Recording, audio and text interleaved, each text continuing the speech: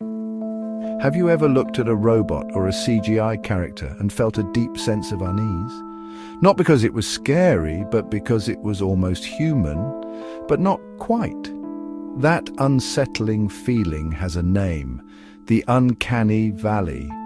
Today, we're diving into one of the most fascinating phenomena at the intersection of psychology, science, and even the paranormal. By the end of this video, you'll understand why your brain reacts this way, where the term came from, and why this might be an evolutionary trait buried deep within us. I'm sure you've heard the news. The Uncanny Valley is a term used to describe the discomfort we feel when encountering something that looks almost human but is just slightly off. Think of hyper-realistic robots, CGI characters in movies, or even advanced animatronics. The closer they get to resembling humans, the more we're drawn to them, until they cross a certain threshold. Then, suddenly, they become creepy, unsettling, or even repulsive. I bet you didn't know that the Uncanny Valley taps into some of the most fundamental processes in our brain. We're hardwired to recognize and interpret human faces. In fact, studies show that the fusiform face area, a part of the brain dedicated to facial recognition, lights up when we see something that even vaguely resembles a human face. But when that face is almost perfect, yet subtly wrong, our brain goes into overdrive. Researchers like Carl McDorman and Hiroshi Ishiguro have spent years studying this phenomenon. McDorman's work suggests that the Uncanny Valley triggers a conflict in our brain. On one hand, we recognize the human-like qualities which draws us in, but on the other, we detect something unnatural, like stiff facial movements, glassy eyes, or uneven skin texture, which repels us.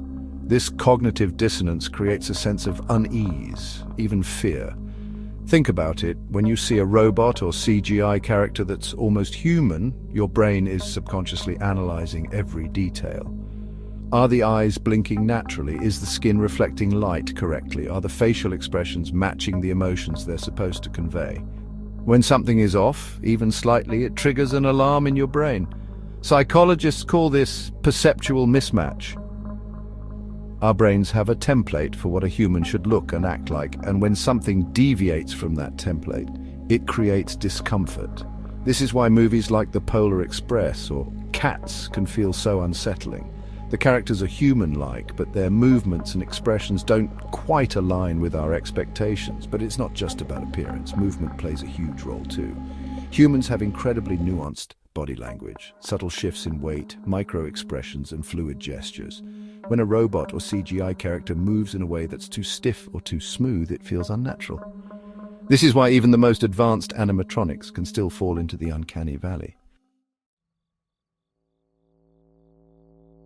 Why do 90% of people find almost human robots creepy? So, what's the takeaway? The Uncanny Valley isn't just a quirk of modern technology, it's a reflection of how finely tuned our brains are to detect even the smallest deviations from what we consider normal. And this sensitivity isn't just limited to robots and CGI. It also plays a role in how we perceive the paranormal. Are you terrified of the unknown? Have you ever wondered why ghosts, zombies, or doppelgangers are so terrifying? Many paranormal entities are described as almost human. Think of a ghost that looks like a person but floats unnaturally, or a zombie with human features but no soul. Sound familiar? Some researchers, like Dr. Christopher French, a psychologist specializing in paranormal beliefs, suggest that the Uncanny Valley might explain why we find these entities so frightening. They occupy that same unsettling space between human and non-human, triggering our brain's alarm systems. Take ghosts, for example. They often appear as human-like figures, but with features that are just slightly off, translucent skin, hollow eyes, or an unnatural way of moving. These subtle deviations from human norms trigger the same discomfort we feel with almost human robots. Zombies are another great example. They look like humans, but their rotting flesh, jerky movements, and lack of consciousness make them deeply unsettling. This is the Uncanny Valley in action. Our brains recognize the human form, but the deviations create a sense of dread. But it's not just about appearance. The Uncanny Valley also plays into our fear of the unknown. Paranormal entities often defy the laws of nature. Ghosts can walk through walls. Doppelgangers can mimic people perfectly, and zombies defy death itself. This combination of almost human appearance and unnatural behavior creates a perfect storm of fear. Interestingly, this might explain why some people are more prone to believing in the paranormal. Studies have shown that individuals who are more sensitive to the uncanny valley, those who are quicker to detect subtle anomalies, are also more likely to report paranormal experiences. It's as if their brains are wired to pick up on the almost human qualities of these entities, making them more susceptible to fear. I don't think people understand how deeply the uncanny valley is rooted in our psychology, so could it be that our fear of the paranormal is rooted in the same evolutionary mechanisms that make us wary of almost human robots? It's a chilling thought. Whether we're looking at a robot, a ghost, or a zombie, our brains are hardwired to detect and react to anything that's almost human, but not quite. Why would our brains evolve to feel this way? The answer might lie in our ancient past. One theory is that the uncanny valley is a survival mechanism. In our early history, encountering something that looked almost human but wasn't could have been a matter of life and death. Think about it, a predator mimicking human behavior, a diseased person whose appearance was slightly off, or even a member of a rival tribe trying to deceive us. These scenarios would have posed serious threats, and our brains evolved to detect them.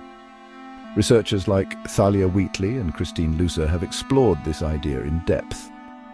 Their studies suggest that our brains are finely tuned to detect anomalies in human appearance and behavior.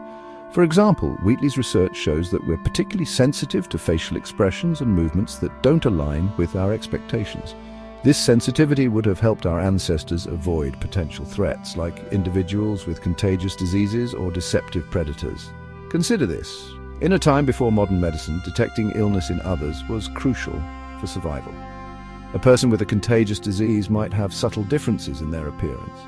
Pale skin, sunken eyes, or sluggish movements. Our brains evolved to pick up on these cues, triggering a sense of unease or even disgust to keep us at a safe distance. This evolutionary trait isn't just limited to disease detection.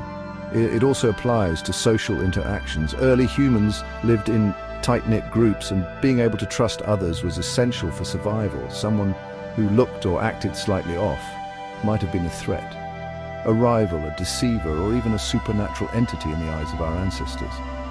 The uncanny valley, in this sense, acted as an early warning system. But how does this apply to modern technology? After all, we're not exactly running into diseased individuals or deceptive predators on a daily basis. Well, our brains haven't caught up with the rapid advancements in robotics and AI. The same mechanisms that helped our ancestors survive are now being triggered by hyper-realistic robots and CGI characters. Take Sophia the robot, for example. She's designed to look and act like a human, but her slightly stiff movements and glassy eyes can make people uncomfortable. This is the uncanny valley in action, our ancient survival mechanisms kicking in even though there's no real threat. So what does this mean for the future? As technology continues to advance, we're creating more and more human-like machines. From AI assistants to virtual reality avatars, the line between human and artificial is blurring. Understanding the uncanny valley helps us design better technology, tools that are helpful and relatable without triggering that deep-seated unease. Moreover, studying this phenomenon gives us insight into what makes us human. It reminds us that our brains are incredibly complex, capable of detecting even the smallest deviations from what we consider normal. And it raises important ethical questions. How human-like should we make our machines? At what point does the pursuit of realism cross into unsettling territory? These are questions we'll need to grapple with as technology continues to evolve. But one thing is clear, the uncanny valley isn't just a quirk of modern science. It's a testament to millions of years of evolution, hard at work to keep us safe. So, why does the uncanny valley matter today? As technology advances, we're creating more and more human-like machines. From AI assistants to virtual reality avatars, the line between human and artificial is blurring. Understanding the uncanny valley helps us design better technology, tools that are helpful and relatable without triggering that deep-seated unease. Moreover, studying this phenomenon gives us insight into what makes us human. It reminds us that our brains are incredibly complex, capable of detecting even the smallest deviations from what we consider normal. The uncanny valley is more than just a creepy feeling.